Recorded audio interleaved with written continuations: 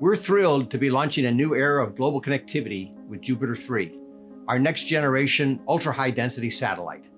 Customers can expect faster speeds, more data, and targeted capacity, enabling us to connect more people and businesses across the Americas. Engineering innovation is at the core of our company.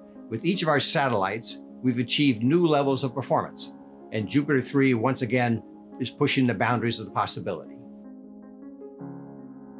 Faster speed, more data bits, but mainly for our HughesNet customers who use it on a day-to-day basis for their daily internet needs. It's just a better streaming experience, a better internet experience overall. The capabilities and benefits that it's going to provide our customers is a quantum leap from what we have today. Jupiter 3 will further enable passengers to use Wi-Fi to be as productive and entertained while in flight as they are in the office or at home, even while flying over busy airport hubs. More reliable bandwidth in underserved areas of need. This can help support whether it's parks or first responders or just areas that have been underserved.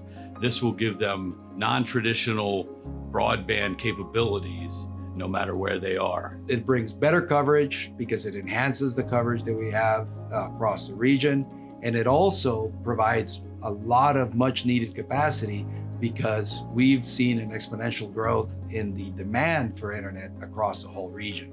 There's very little penetration today of internet in the rural areas in Latin America, and this satellite really will bring a capability that they have not seen in some of these regions and will allow governments to reach the metrics and the goals that they have to connect all the unconnected.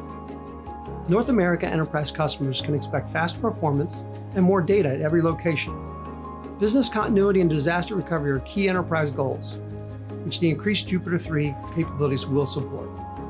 That means they can do more within their households.